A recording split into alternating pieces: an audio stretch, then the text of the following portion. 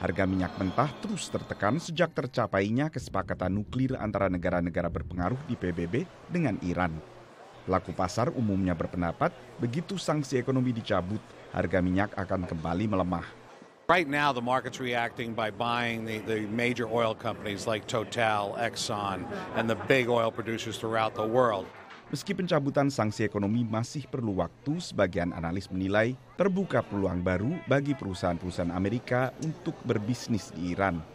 If this agreement leads to Iran being reintegrated into the global economy, you've got a brand new big player in the world economy.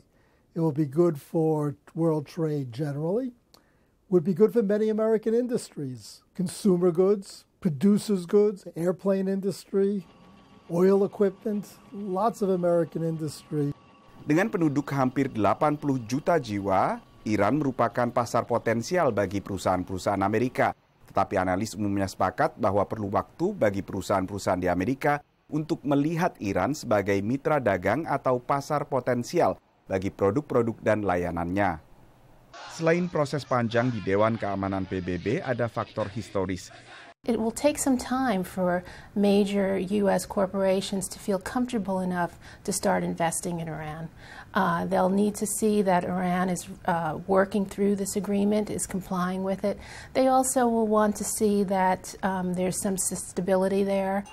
Kondisinya berbeda dengan Kuba yang baru dinormalisasi hubungannya dengan Amerika. Untuk Kuba, Amerika telah sebelumnya melonggarkan embargo ekonomi dan juga ada faktor kedekatan geografis. Dari Washington DC, Nova Purwadi, VOA.